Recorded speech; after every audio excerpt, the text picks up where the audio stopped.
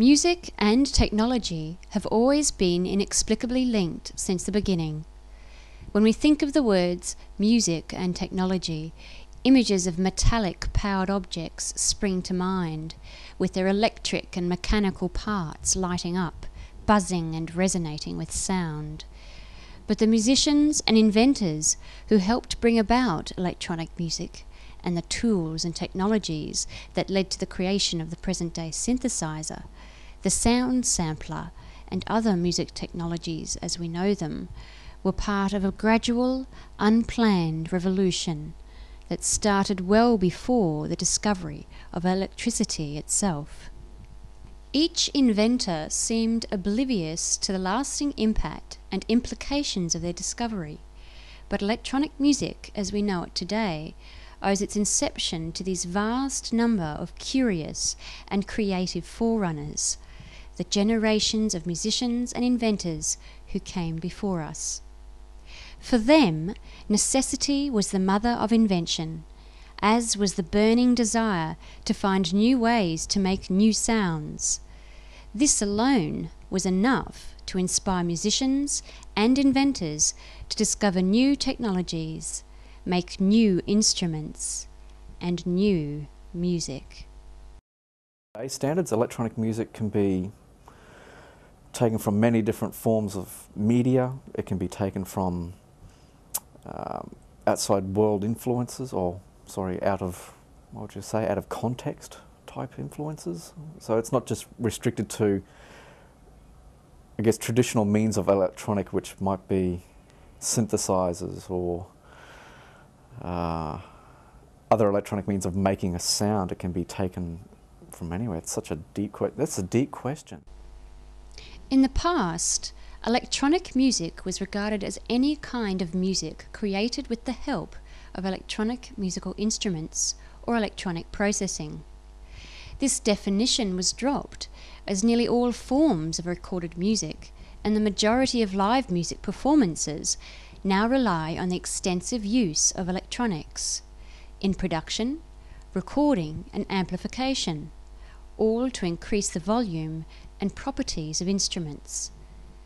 The term electronic music now applies to any music that uses electronics as its focal point or inspiration.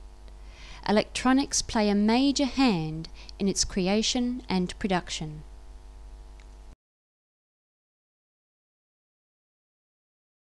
When we talk about electronic music's beginnings, we must think about the nature of sounds and how we create them. A sound is a sensation we experience when the surrounding air vibrates. These vibrations take the form of sound waves. As soon as humanity crafted its first musical instrument, we were creating rudimentary technology that aimed to control and change sound waves. So with making sounds came synthesis. By changing sound waves, we were modulating sounds. So electronic musicians of today are not doing anything new. They are simply extending music production to its furthest limits. Using electronic tools, they make new sounds by controlling the shape of sound waves. So a synthesizer synthesizes sounds, then modulates their waveforms. To power their instruments and make new sounds, the first musicians used the elements: air, water, and wind. Tracing the origins of our ability to synthesize sounds can take us as far back as the 2nd century BC. The modern-day synthesizers' forerunners were in fact organs, and the very first organ was the hydraulis. A Greek engineer dared to ask the question, how can a person play more than one instrument at a time? The answer was the hydraulis. As the name implies, this earliest form of synthesizer wasn't powered from electricity at all, but by hydraulics, the use of water and pressure running through a system of pipes. Nearly 2,000 years later, mechanically driven instruments would make way for electromechanical instruments and set the course for the creation of electronic music. The beginning of electronic music is most commonly attributed to the moment in 1876 when Alexander Graham Bell invented the telephone. The telephone converted sounds into electronic signals for the very first time, and this was a monumental event, as it had identified that electricity had a place in the transformation of sound, and in doing so, a role in music making.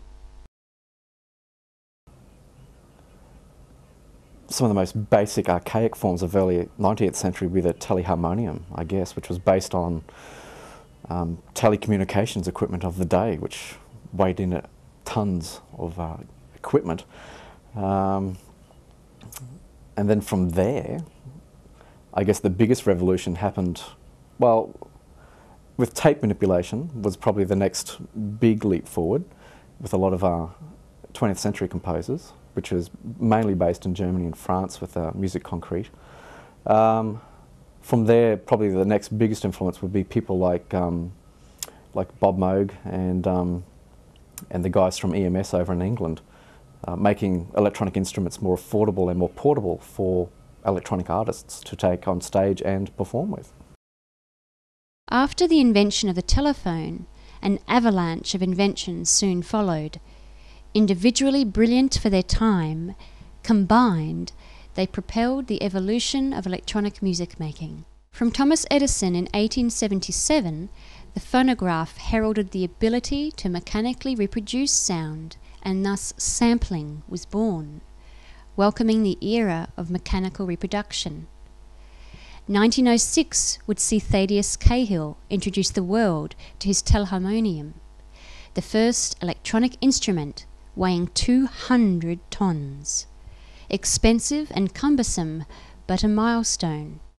The invention of the triode, a vacuum in a glass tube, allows the transmission of sound through electrical signals, a key component that would find its way in early analogue instruments.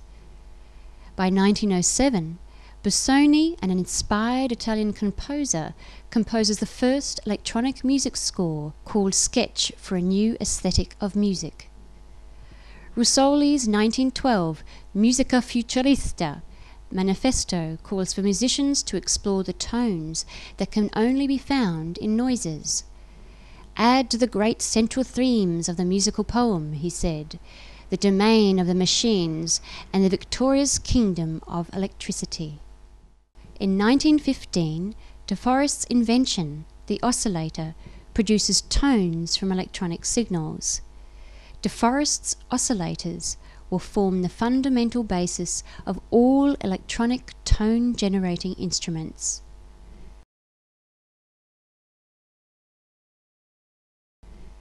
Guest and Merriman produced the world's first electrical recording in 1920 using a microphone. That same year, Leon Theremin invents the first portable, practical electronic instrument, the theremin.